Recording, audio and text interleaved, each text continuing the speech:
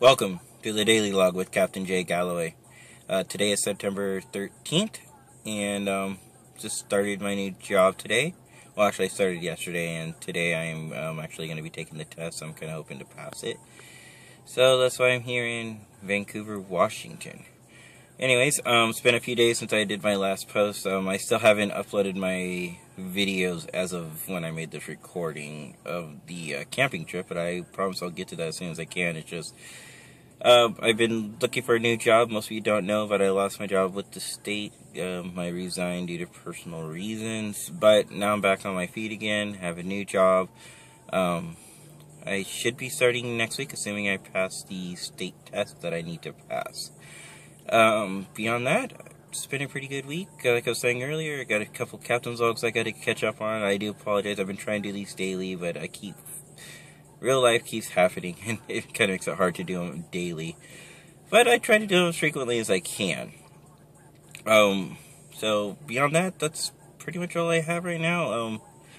I don't know if some of you are aware, but I'm also a fan fiction writer, so I'm trying to go through and write a couple stories as well, try to get through that. My son recently had his birthday. That's the only other thing that really came up recently that we did back at my sister's house, and had a party for him, and did a couple of videos, well, mainly just him opening his gifts and singing happy birthday to him. But beyond that, I mean, that's all for really as far as right now goes. As far as Star Trek, there's nothing new that I've learned about. I did go to Star Trek Online's website. I went to Star Trek's website as well. I didn't see anything really new. You know, the 50th anniversary just passed, so I think things are starting to settle down a little bit. You know, plus the holidays are coming right around the corner.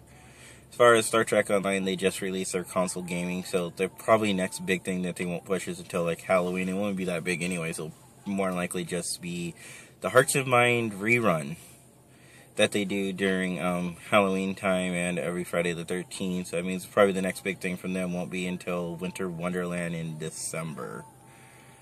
As far as Star Trek itself, I honestly don't know. I mean, I'm hoping that we start getting some more recruitment ad and videos for Star Trek Discovery. Maybe some, you know, like teaser trailers. That would be kind of cool, but I'm not sure.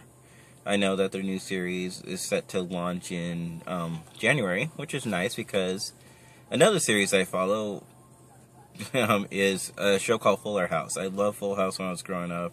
Me and my sister used to watch it all the time together, and now I watched them.